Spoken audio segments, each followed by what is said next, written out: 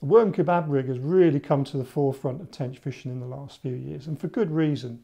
If you're fishing worms, which, let's be honest, have been a brilliant tench bait forever, then it's a very, very effective setup, especially if you're feeder fishing at long range. So today I'm going to have a look at how we tie it up and exactly why it's so effective. And if you like these videos, please give us a thumbs up and maybe hit the subscribe button below. So let's have a look at how we tie it up.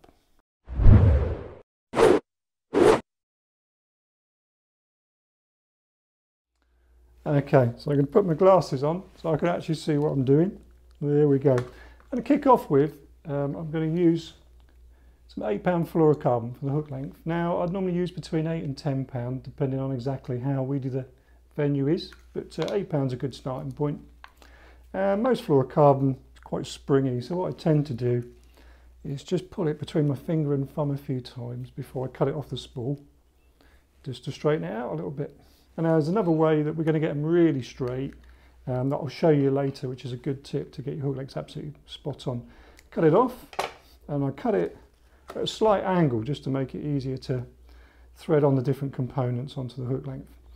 And there we go. Now this rig's going to be slightly longer than, say, a maggot helicopter rig, and I want the finished hook length to be about 6 or 7 inches long. So I'll start off with about 12 inches of the monofilament hook length. And I prefer the fluorocarbon. It's nice and easy to tie, it's nice and stiff, and it is slightly less visible underwater, although I don't think that makes a great deal of difference. Now, next component you need is a couple of these quick stops. They're made by a few different companies. Great way of attaching various baits, but absolutely essential for the Worm Kebab Rig. And I'm going to thread 2 of those onto the end of my hook length. Now normally obviously you'd only use 1, but for this rig you'll see why we need 2 of those threaded on. And then I'm going to now take about 2 inches on the end of the hook length and tie a relatively large overhand loop knot. And what I'll do is I'll make sure those 2 quick stops have gone through the loop and are actually attached inside the loop. And I guess there we go, the finished loop is about 1/2 inch, 15 millimeters or so in size. And again, you'll see in a minute exactly why it needs to be quite so big. And then we'll just trim off the end. So what we've basically done is made a loop to form our hair, and we've trapped 2 of these quick stops inside that loop. And you'll see why that is exactly coming up shortly. Now, hooks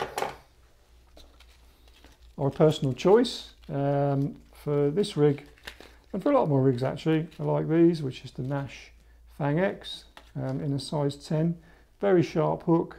It's got quite a long, aggressively curved shank, which means the hook will turn very quickly and leads to some really, really nice hook holds. Very effective hook. I use it for a lot of other species as well, for bream, chub and barbel as well in different rigs, but very effective for this tench rig. And what we're going to do is tie a knotless knot with our hook and hook length. And what I'll do is I'll just put the knot on the loop for the hair about level, or maybe slightly longer, a couple of mil away from the bend of the hook. Hold that in place, and then make 10 turns for down the shank of the hook. 5, 6, 7, 8, 9, 10. There we go. And then just a simple knotless knot back through the eye of the hook. Pull that tight to trap it in place. And it's not even a knot, the knotless knot, but it does trap it, and very, very strong and effective. And there we go. We've got a hook attached and our hair formed. Very, very simple.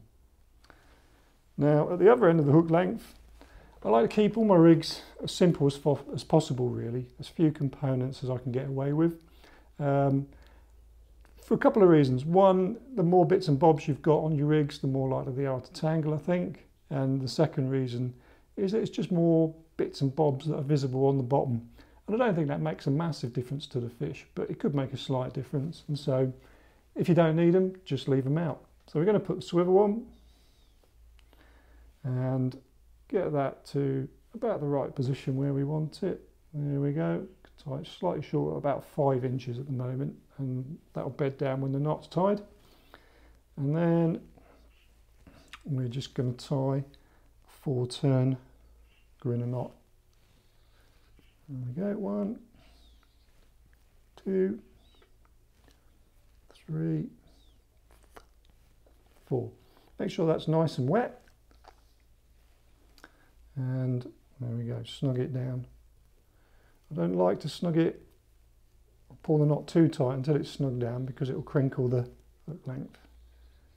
But there we go, pull it down nice and tight now. There we go, and then we can just snip off that loose end, just leave a couple of mil, just in case. And there we go, there's the basic hook length. As I say, it's a bit crinkly where we've tied a knot, not particularly straight, but then what I tend to do is use a rig board like this, and I'll attach the rig, pin it out, and leave it there until I'm ready to fish. And even that being on a rig board for an hour or so will make a difference, and we'll straighten the rig out and just make sure that it looks really nice and neat. So that's the hook length tied, but what about the rest of the rig? Well, again, I like to keep it dead simple. So onto my main line. I fish this helicopter style normally. So what I'll do is onto the main line, I'll just thread a rig stop. There we go, which goes on nice and tight. The main line's slightly heavier, slightly stronger than the hook length, just in case I do get snagged up, I can pull for a break and just lose the hook length. So generally speaking, I use 10 or 12 pound main line to an 8 or 10 pound hook length. So I put one of those rig stops on and just moved it about 18 inches up the line at the moment. Doesn't really matter at this stage. Thread the swivel on. There we go. And then what we want to do is thread the second rig stop on. There we go. So we can now position those rig stops wherever we want to trap the hook length in place. And I don't use any anti-tangle sleeves or anything like that, because I find they actually cause more tangles than they stop. So that's it, very simple.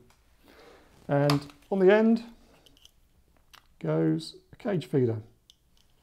This could be a wire mesh cage feeder, but I do like these plastic ones. Ideal really for fishing worm and groundbait.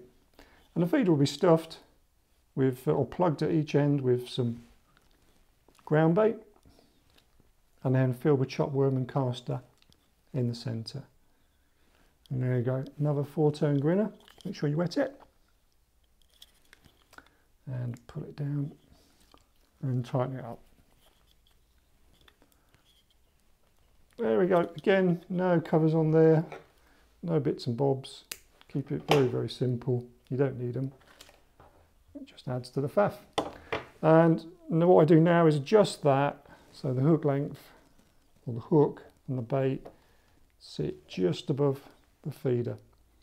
And as a helicopter rig, it will spin. Because the hook length's a bit longer, it won't spin very well, but because you've got a fairly stiff main line and a very stiff hook length, it won't tend to tangle too much, and it's just very simple and effective.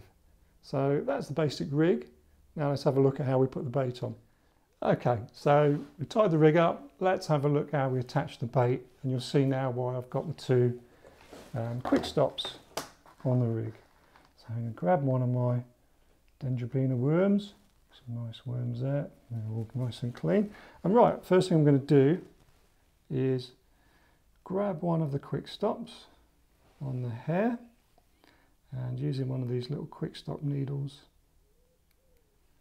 push that in, and then take a worm. Doesn't have to be a very big worm. I tend to use the medium-sized Dendrobinas, are fine. And what I'll do is I'll go about 1/3 of the way, maybe not even quite that, along the worm, and I'll go straight through quickly. There we go. And then take the end of the worm, and then again just over halfway up the worm, go through again. There you go. Because the quick stop's got quite a sharp point on it, it goes through nice and easy. There we go, retract the needle. And so what I've done is I've trapped that worm between the two quick stops. Now these aren't particularly big worms, and you can use, oops, attach that again, because I can put quite a big bait on here. So if I want to put another worm on, no problem at all. Again, same thing, through one time, fold the worm over, through again. There we go. 2 worms hooked up on there. Make sure they can't tangle themselves up, which they will if they get half a chance. And then just to finish off, what I tend to do is then just snip through the bits of the worm. There we go. Just to leave the finished kebab. Very simple, very easy to bait up. And the beauty is that because the worms are trapped between the quick stops, they're very unlikely to tangle. And the rig casts really well, and the worms are protected from being smashed off when the feeder hits or the rig hits the water. So very, very effective. And you ended up with a little group of bits of worm that are about the same size as a lot of the natural food of tench, things like caddis larvae, and other sort of creepy crawlies, invertebrates that you find underwater, make up the natural diet of the tench. So it's very, very effective, mimics that natural food, and well worth trying out. A very effective rig.